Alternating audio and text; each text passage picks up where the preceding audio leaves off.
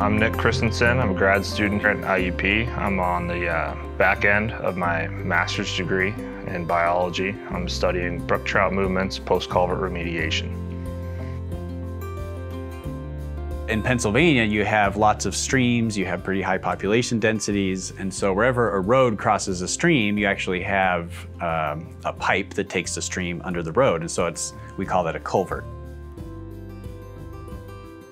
For a fish, everywhere where there's a culvert, that's a potential barrier to them moving up and down the stream.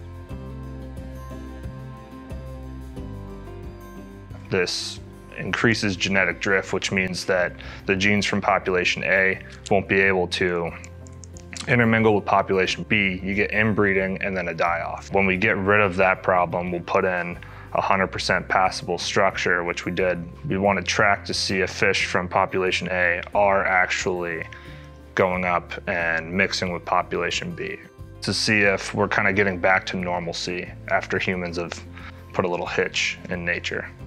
After these culverts are replaced with like a bridge that's passable for fish, we don't really know a whole lot about the response of that fish population immediately after the replacement of the culvert. And so that's where Nick's study comes in. So we came up with this idea to mark a whole bunch of fish below the culvert, and then the culvert was replaced, and now we're tracking how quickly those fish move upstream, whether they're spawning upstream, and things like that.